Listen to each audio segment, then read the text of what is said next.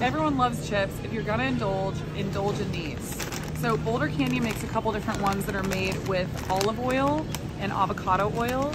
The ingredients are super simple. Potatoes, olive oil, sea salt, potatoes, avocado oil, and sea salt. This is what you want when you're buying chips. Siete, I would say out of all of the Siete ones, the Chipotle barbecue one is my favorite. These are made with avocado oil. You want to make sure when you're buying chips that they don't have sunflower, canola oil, anything like that. You want to look for either cooked in olive oil, coconut oil, or avocado oil. Jackson's, they have these sweet potato chips that are made with coconut oil.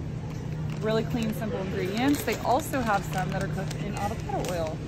Again, so simple. For more of a tortilla style chip, again, Siete is a great option. They have a ton of different flavors, the jalapeno lime and the nacho, also the fuego. They have lime. This reminds me of the Tostitos lime chips, which I loved.